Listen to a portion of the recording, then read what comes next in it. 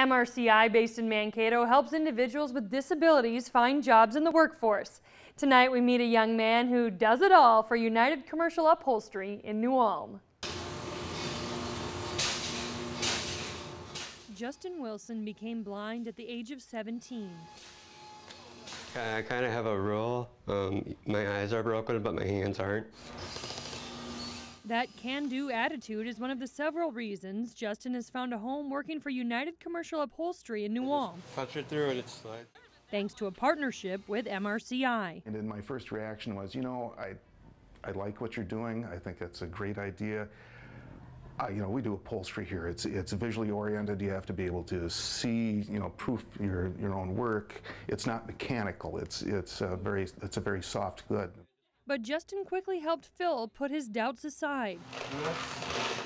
They actually put me behind the wheel of a drill.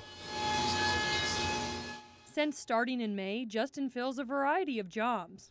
This company, they make boat seats, so when the seamstresses are done with the seats, they come down to me, and then they're inside out, so I flip them, so they're right side out, and then I send them off to wherever they go next.